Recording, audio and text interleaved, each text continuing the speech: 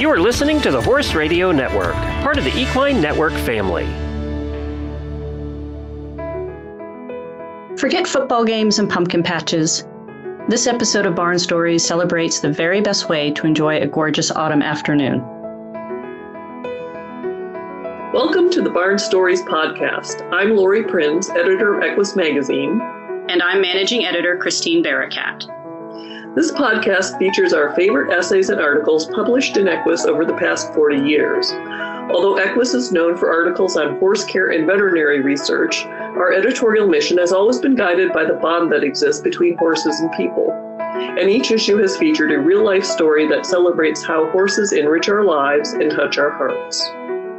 We've searched our archives, chosen the stories that resonated with our readers, and given them new life in this audio format. Longtime subscribers may recognize some of their favorite pieces. And if you're new to the Equus community, these stories will confirm that no matter what sort of saddle you sit in, a deep emotional connection to horses is something we all share.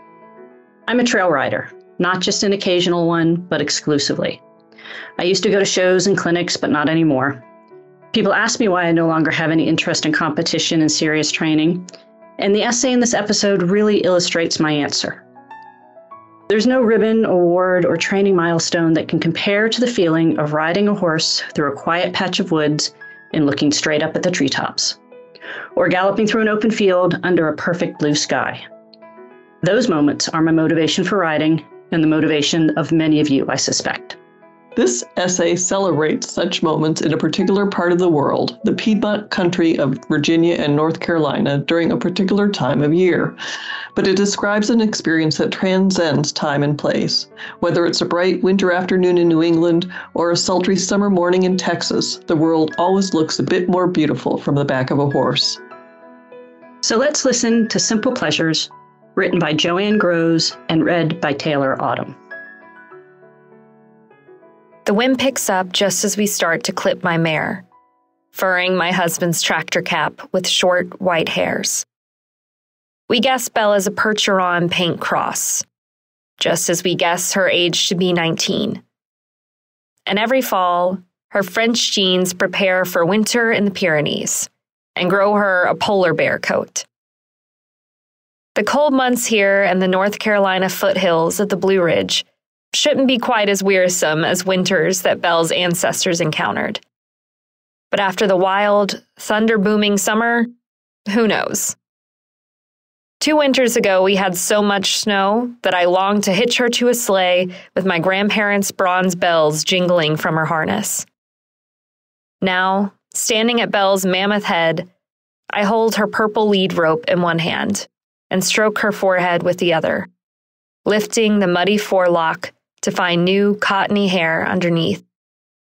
Meanwhile, my husband, with shin bone-sized cow clippers, shaves the top of her legs, her belly, her sides, around her tail, and her neck down to a stubbly white teddy bear fuzz.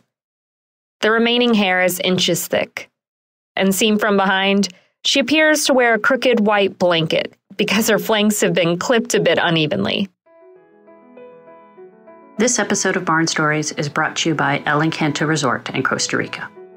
Our cherished horses are more than a mere activity on a list. We are a bustling horse ranch with more than 50 of the finest Costa Rican bred horses and the heart of our sister property, the El Lugar Resort in Costa Rica. We create an adventure for you and your unique talent, abilities, and desires. What would make this the most beautiful experience of your life? We'd love to know. Learn more at www.elencanto.cr. Wearing sweatshirts for the first time this fall, we feed Red Delicious and Gala apple peels to Belle and my husband's quarter horse gelding. Then we tack up both horses and ride slowly past the rust-colored clods that, come spring, will become one of our vegetable gardens. We head down our gravel drive and the paved road beyond to the dairy barns and the hay, soybean, and cornfields. Asters wink their lavender-lashed yellow eyes along the drive. 10-foot sunflowers stand like exhausted Degas ballerinas. Petal-bright goldfinches cheeping in and out among the drooping heads, eating from our store of next year's seeds.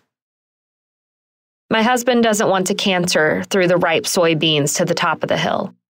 So we walk around, each of our horses periodically dipping for a muzzleful of green. We know this is bad manners, but we're in no hurry. We're just wandering until it's time to go home and eat the cinnamon-spiced fried apples that once inhabited those peels. I haven't ridden in almost a month, so walking Belle downhill feels like sitting on an unbalanced washing machine. She has to remember anew how to pick up her plate-sized feet and stumbles a few times on hillocks of fescue, in soft dirt scooped out by skunks looking for grubs, and sand dumped creekside by winter floods. We walk on grass between crops and hedgerows of goldenrod and pink smartweed. Beyond are poplar trees with leaves a mix of green, bright yellow, and brown. The Blue Ridge Mountains, actually the Virginia border at Fancy Gap, where we can see it, are a dark navy in the sherried light of late afternoon, early fall. With no overtime for my husband, no temp work for me, and one daughter still in college, our world at first glance would appear to have shrunk. No eating out, no travel, no new clothes, paying bills late, and checking online each morning to make sure our bank account isn't in the red. But our world is never small out here. Other people have to pay for the privileges we enjoy of admiring these spectacular views, smelling the leaves, and hunting deer and turkey. Usually we see some deer among the green, clacking corn, waiting for the silage cutter. But today, only a single quail rockets up under my horse's indifferent nose. She ignores as well the first spotted Holstein we've ever seen in the new pasture, between the corn and the trees. Intent on returning home to stand in the run-in shed and eat hay, Belle begins to power walk. Turning back, we see black clouds piling up over the barn. It'll rain tonight, further loosening the summer-hardened soil for transplanting perennials tomorrow. Driving past the nearby hunting preserve this morning on our way home from church, we saw a handful of SUVs, but haven't heard a single shot while out on the trail.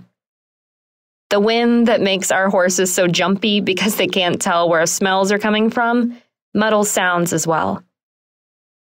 Now we hear the hum of milking machinery and barks of an overweight beagle at the barn and a slow-witted feist at our house.